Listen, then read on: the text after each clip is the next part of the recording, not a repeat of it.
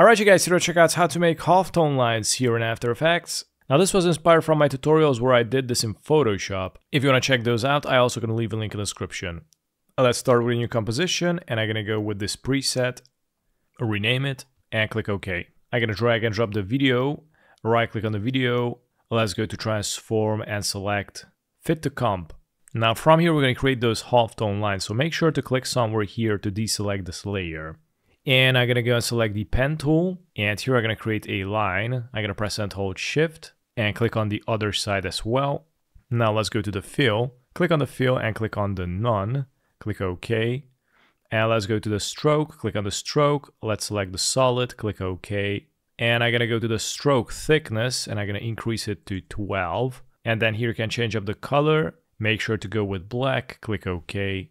And then let's go to the effects and presets, type in Gaussian blur. Drag and drop the Gaussian blur on the shape layer. And here I'm going to increase the blurriness to 16. Now let's open up the shape layer. Let's go to add. And let's select the repeater.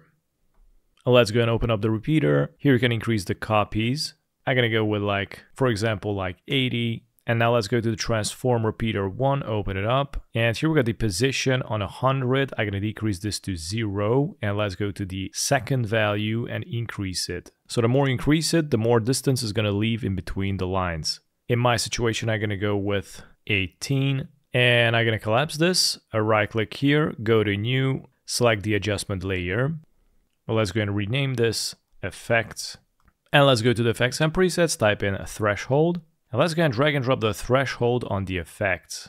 So right now it's going to look something like this, and you're going to need to decrease the threshold, and check this out. It is going to open up the halftone lines. Now of course here you can experiment with the value. In my situation I'm going to go with 32 for example. And as you can see, if you zoom in, it kind of has this anti-aliasing in it. So what I'm going to do is go to effects, search for Gaussian blur, drag and drop it on the threshold. And I'm going to increase this to 8, so it's going to make it kind of blurry. Now let's go back to the effects and presets, search for curves. And drag it under the Gaussian blur. And here we're going to increase the contrast quite a bit. And check this out. Now it is going to smoothen it out quite a bit. I'm also going to search for noise. And drag it under the curves. I'm going to add 45%. Let's hit play. And it looks something like this. And I also can make the lines wavy if you want like that. So let's go to the shape layer, open it up, let's go to add, select the zigzag, open up the zigzag one, and check this out. Here you got the size, and this is the sharp corner zigzag. And by the way, this looks pretty cool already. And if you want to make the lines with smooth waves, you can go here to the corner and change it to smooth. And now you can see it's kind of thick. Here we got the size. You can work on the size and decrease the size. And there you go, hit play. And that's how you make this halftone line effect here in After Effects. Thanks for watching.